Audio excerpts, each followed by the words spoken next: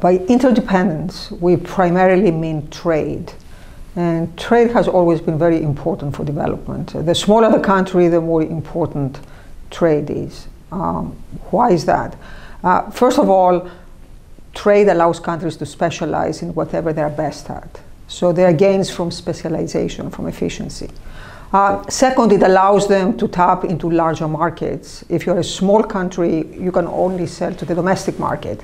If you engage in trade, then you can sell to the world market, and in many cases it's much cheaper to produce large quantities and sell to a large market.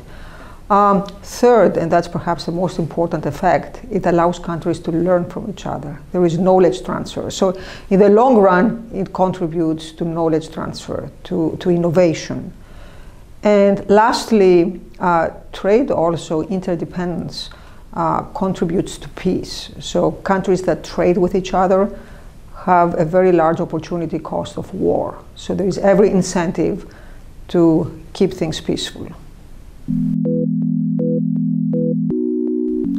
Trade has been very important for development.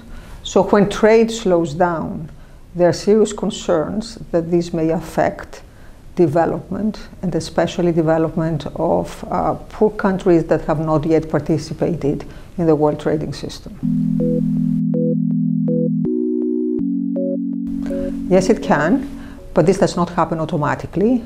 Trade generates winners and losers. That means it may contribute to inequality.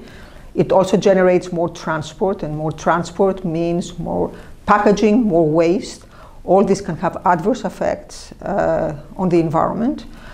This does not mean that we should not embrace trade, but it does mean that we need complementary policies in order to address this potential cost of trade, and in order to make sure that trade contributes to inclusive growth and sustainable development.